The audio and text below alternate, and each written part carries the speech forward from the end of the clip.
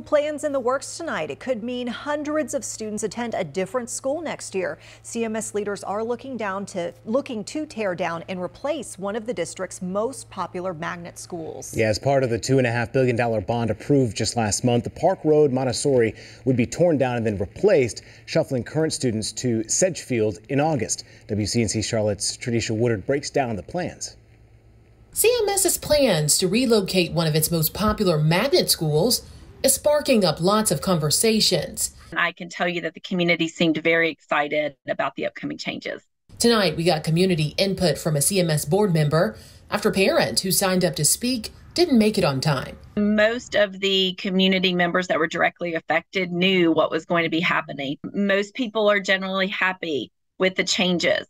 As the district works to tear down Park Road Montessori and replace it with a brand new 45 classroom building, there will be lots of moving parts.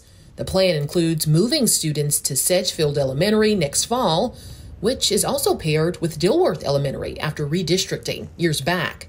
So the campuses are divided into two. So one campus is K2, kindergarten, first and second, and one campus is 3 through 5. So what they're doing is they're consolidating the campuses into one building and then making the Montessori changes. The district is planning to make renovations to Sedgefield this school year and over the summer to prepare for bigger crowds. They say from there, all kids from both Sedgefield and Park Road would go to Dilworth Elementary until a new building opens.